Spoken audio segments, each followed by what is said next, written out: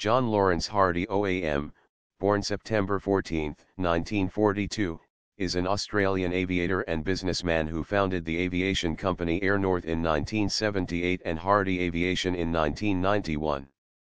Hardy was born at Midland Junction in Perth, Western Australia, and moved to Broken Hill at the age of 6, where his father, Evan, was chief metallurgist at North Broken Hill Mine.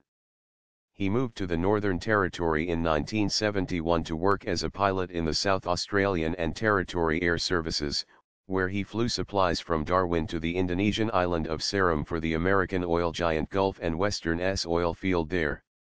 When aviation work was not available, Hardy worked as a radiographer at Darwin Hospital in Larrakia.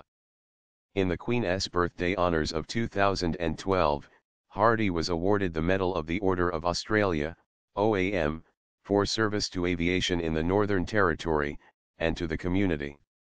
On November 10, 2014, Hardy was sworn in as Administrator of the Northern Territory by Governor-General Sir Peter Cosgrove.